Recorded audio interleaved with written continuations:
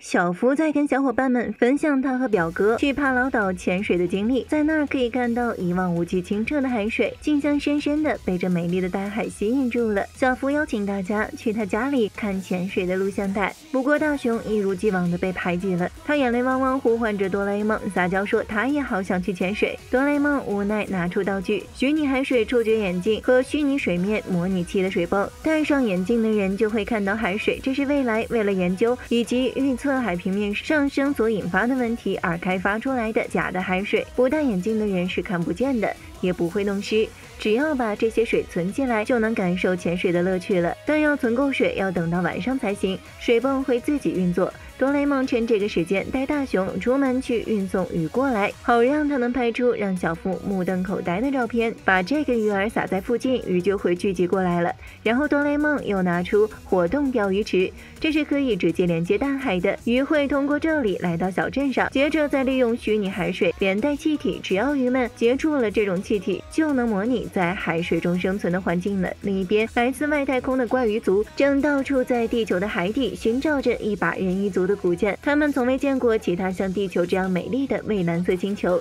这里海水充沛，他们认为这里是最适合人鱼族藏身的地方。到了晚上，大雄房间的海水已经足以潜水了，哆啦 A 梦给他拿了旱鸭子专用的蛙鞋，穿上这个就会游泳了。但作死的大雄又乱按了机器的红色按钮，一阵强烈的漩涡把他们都卷了进去。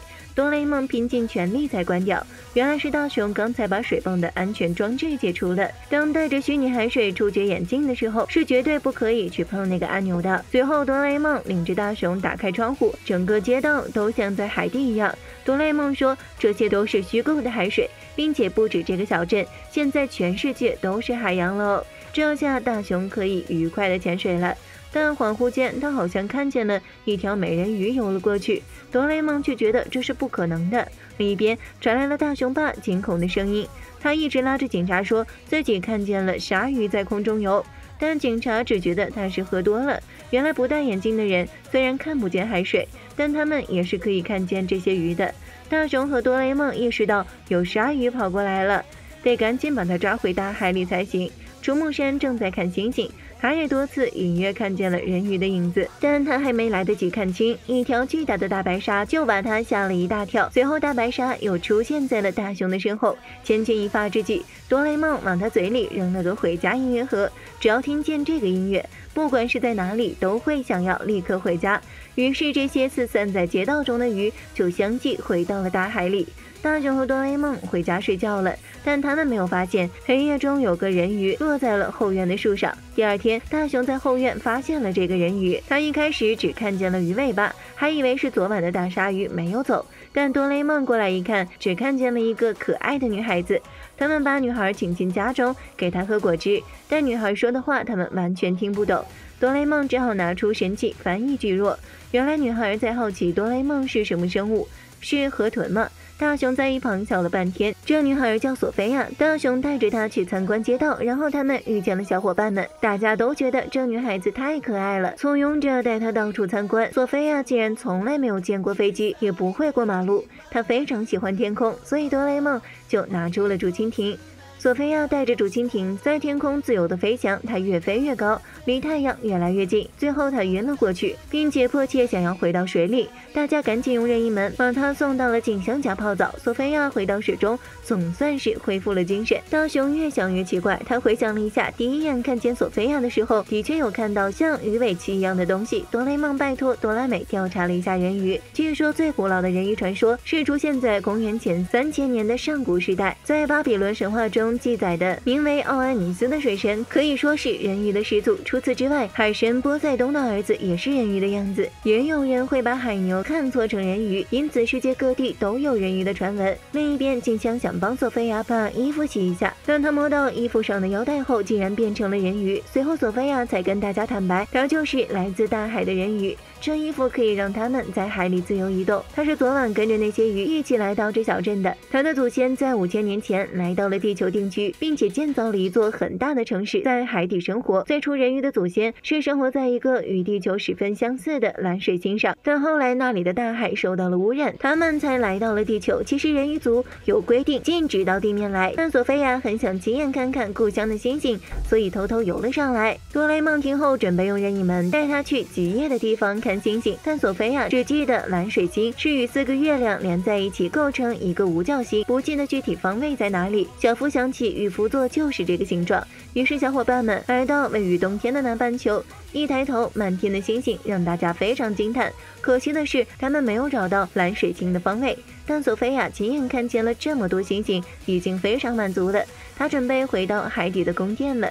小伙伴们也非常想去美丽的海底宫殿瞧一瞧。索菲亚非常欢迎，大家都换上了人鱼套装。静香的是红色尾巴，小夫的是绿色尾巴，胖虎的是紫色尾巴，大雄和哆啦 A 梦的都是蓝色尾巴。再加上适应灯，大家就可以在海底畅游了。不过有效期只有24小时。另一边，怪鱼族也发现了人鱼族的住所。原来怪鱼族一直追踪人鱼族是为了夺走人鱼之剑。5000年前，他们已经抢走了人鱼铠甲，据说得到了这2样东西就可以称霸宇宙。小伙伴们在哆啦 A 梦各种道具的帮助下，在海底开心的游玩。他们还用隔水绳在海里圈出了一块没有海水的空地，建造了一个临时帐篷。索菲亚觉得哆啦 A 梦简直就像人鱼族传说中的海神马纳提亚。传说当人鱼族遇见危险时，这位海神就会拿着人鱼之剑来帮助他们。人鱼族世世代代都守护着这把剑，但现在却不知去向了。大雄很感兴趣，立马提议要去找这把宝剑。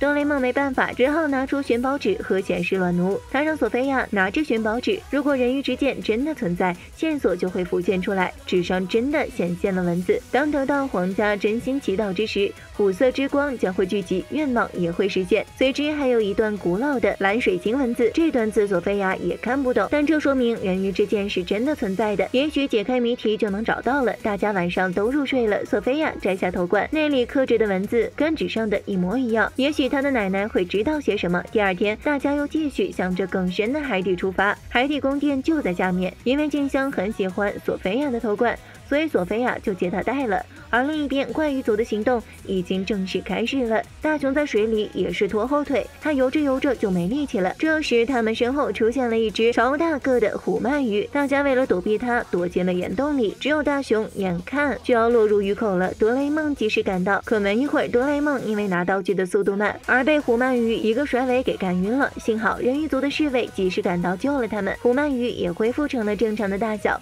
索菲亚觉得这件事很蹊跷，似乎有人在背后操控。侍卫小哈利让索菲亚先回宫殿了，并保证会把其他人护送回去。但索菲亚刚走，小哈利就要以绑架犯的罪名逮捕哆啦 A 梦他们。静香躲在岩洞里逃过了一劫，但紧接着他就被怪鱼族的马仔包围了。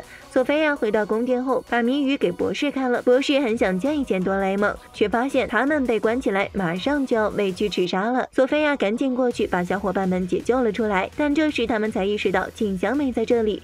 与此同时，索菲亚的奶奶召唤他们过去，于是他们兵分两路，由胖虎和小夫跟小哈利一起负责去找静香，其他人去见奶奶。哆啦美发现了新的人鱼情报，但哆啦 A 梦没听他说完就挂了。另一边，胖虎他们回到洞穴后却没找到静香，小哈利捡到了怪鱼族马仔的残骸，他意识到静香很有可能是被那帮家伙抓走了。索菲亚的奶奶很严厉地批评了他，不应该到处乱跑，因为他迟早要继承王位，成为女王。大雄相信索菲亚会成为一个了不起的女王，他很荣幸能成为索菲亚的好朋友。接着胖虎他们带回了坏消息，静香没有找到。博士在分析了他们带回来的残骸后，认定是怪鱼族来到了地球。在很久很久以前，人鱼族和怪鱼族在蓝水星上和平相处，可是以海洋资源为食物的怪鱼族不断扩张势力，后来甚至直接霸占了整个星球。迫不得已，人鱼族只好逃离蓝水星来到地球。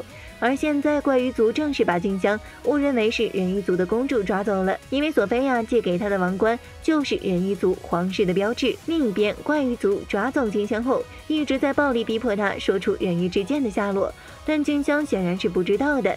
现在当务之急是要救回静香。哆啦美通过哆啦 A 梦的备用口袋来到了大家身边。与此同时，怪鱼族首领布衣金也远程连线了他们，并将静香被绑架的画面放给他们看。他毫不客气地张口叫人鱼之剑。索菲亚准备去找怪鱼族，说出自己才是真正的公主。哆啦美和大雄想出个好主意，反正没人亲眼见过人鱼之剑，只知道那把剑闪耀着珍珠的光芒，那就用这个速成珍珠贝和玩具剑做一把假的送过去不就好了吗？说做就做。他们做好剑后，打算去收拾怪鱼族，索菲亚也要跟去。小伙伴们觉得他以后还要管理国家，还是不要乱跑比较好。但索菲亚很坚定地表示，如果我连静香一个人都保护不了，以后怎么保护国家呢？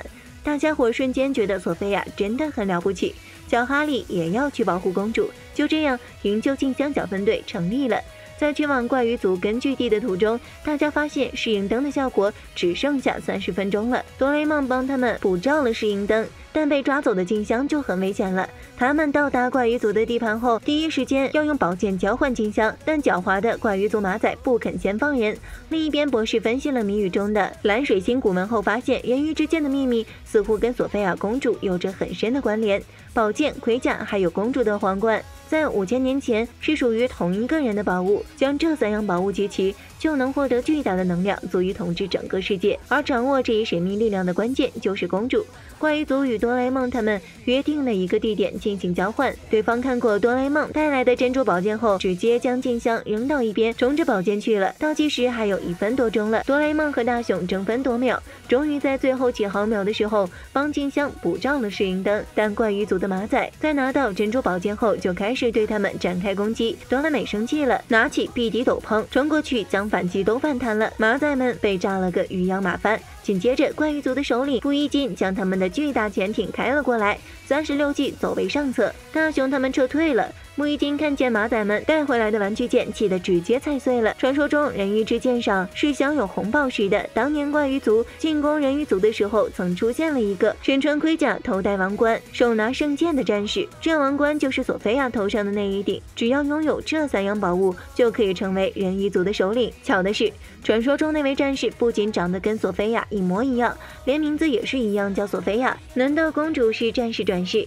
现在人鱼族手上只有索菲亚的这顶王冠了，能使用王冠力量的人就是公主索菲亚。根据传说，盔甲和宝剑会自动回应主人的召唤。布衣金发现盔甲上的红宝石发出了光芒，这意味着宝剑也在这附近。他立即下令要对人鱼族展开总攻，大部队如乌云盖顶攻向海底宫殿。人鱼族的居民们人心惶惶，奶奶决定把这次应战全交给索菲亚。虽然他平时对索菲亚很严格，但他最爱最信任的人也是索菲亚。这场景可把一众人看得泪眼汪汪，尤其是哆啦美和哆啦 A 梦。小伙伴们一起上阵对抗敌人，但对方来势汹汹，他们很快就败下阵来，连哆啦 A 梦都变成了哆啦黑。索菲亚虔诚地向神明祈祷，别再让无辜的人受伤了，请您保护他们吧。当得到皇家的真心祈祷之时，虎色之光将会聚集，愿望也将得以实现。神明听见了索菲亚的祈祷，宝剑感应到了他的召唤，立刻飞来，但紧接着就被觊觎宝剑已久的布衣金抢先拔走了。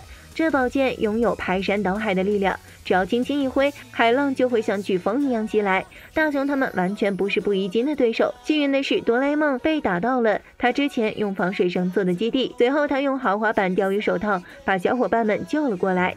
布衣金得到了宝剑，更加肆无忌惮了。他准备要把人鱼族赶尽杀绝。此时，人鱼族们正在集体虔诚地祈祷着。失去了宝剑的索菲亚有点想放弃了，但大雄鼓励他一定要想办法把宝剑夺回来，因为大家齐心协力，好不容易才走到了这一步，绝对不能轻言放弃。索菲亚深受鼓舞，立即振作了起来。另一边，哆啦 A 梦也想到了对付怪鱼族的好办法，把布衣金绕到没有水的地方，他的人鱼之剑就无法发挥作用了。先用虚构水把它骗过来，再把虚构海水连带气体朝不一金喷一下就行了。正好水泵一直是开着的，哆啦美准备通过备用口袋把水泵运过来，然后他们运用冲浪板吸引他的注意力，把他骗到了这块没有水的地方。大家戴上眼镜后与不一金周旋，但不一金却发现无法再操纵海浪。勇敢的索菲亚冲了过去，但很不幸，他的剑完全无法与宝剑匹敌，一下就被斩断了。